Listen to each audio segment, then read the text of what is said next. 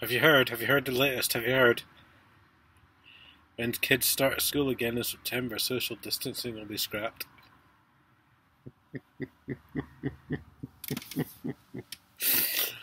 Someone do a quick impression of Boris running away. Backtracking. Hello.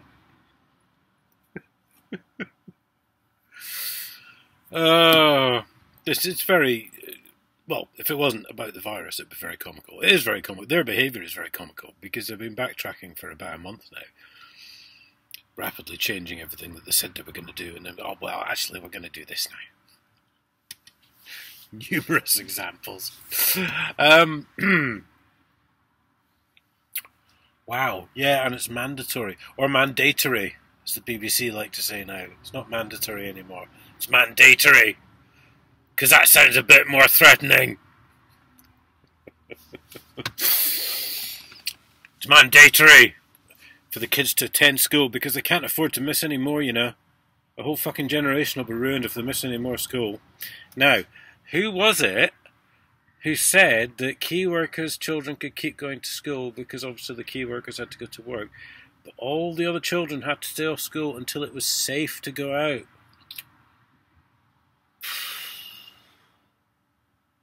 Now, I can't. You have to fill that one in for me, guys, in the comments. I can't think. But now they're going to be forced to go back to school whether they fucking like it or not. Because apparently, it's all their fucking fault.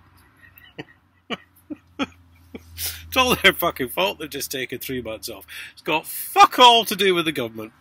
Nothing. Boris Johnson wasn't even there. Well, he wasn't even there, was he? For 2 weeks, whilst they made several important decisions and created many new laws, many of which I'm sure we're still to hear about. Anyway, I digress. Right, I'm going to drop this one in now for time for it to get out, because as we know, MI5 do like to suppress my videos. I've just heard from... I've just heard from someone the other day, actually. They found my channel because it was trending somewhere. I thought, well, that's about fucking right, isn't it? Because I didn't even know it was trending.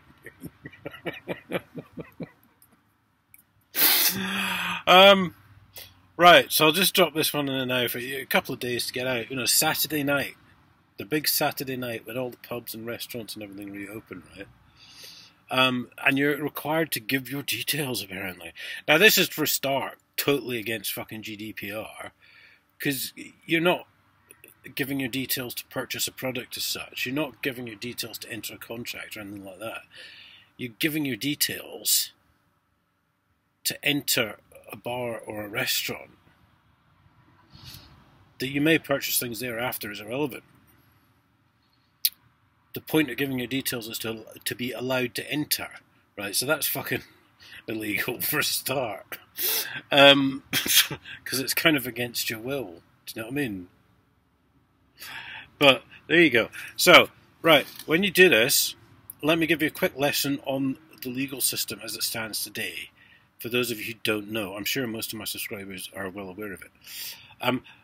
For you to consent to be arrested by the police, basically that's why they always try and get your personal details out of you.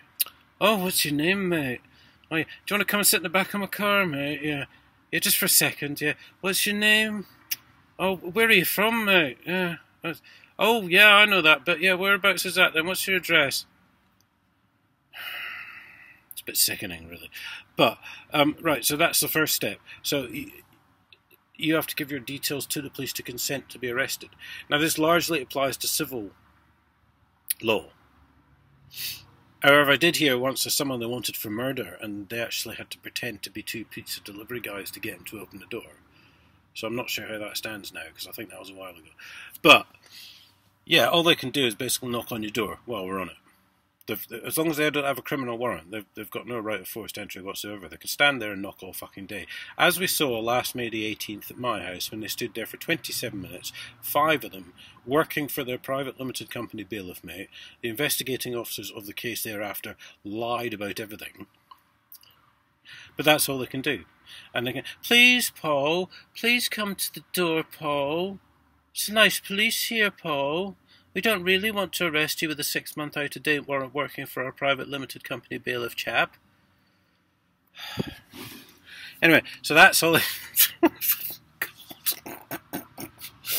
That's all they can do. Is not. Once they've got your details, it's a quick trip down the station. Now they'll play any old fucking trick to get you down the station. Right? Now, me being completely ignorant to some things some years back, willingly got in the back of a police van where they lock you up, and all this sort of thing.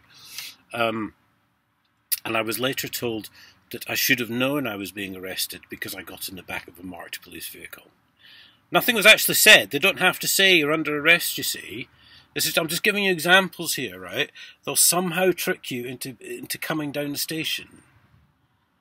Then it's on a recorded interview, you see, even though it's completely voluntary.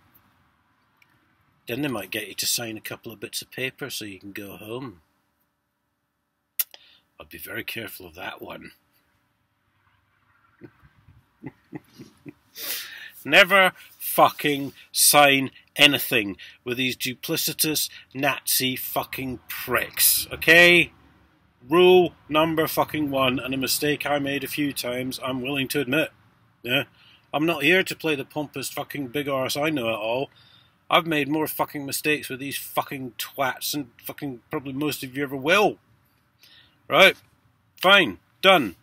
That's done. I've learned from it. Now, I'm trying to pass that knowledge on to you. Okay.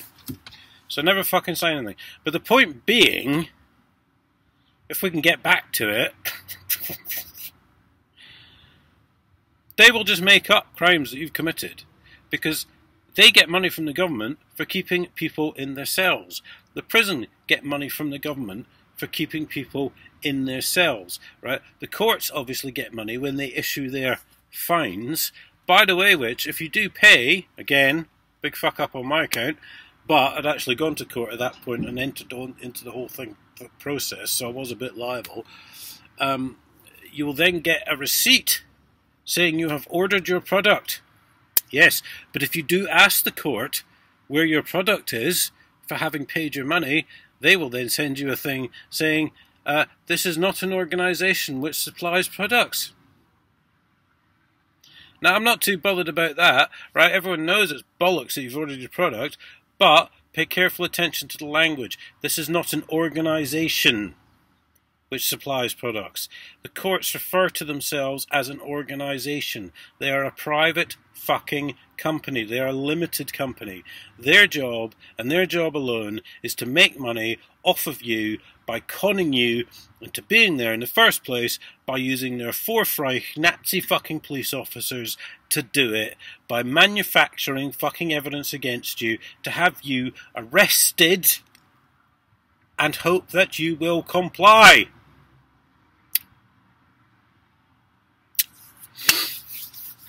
So I think we've covered everything. Right, have a good time on Saturday night, guys, if you're going out. I'm fucking not.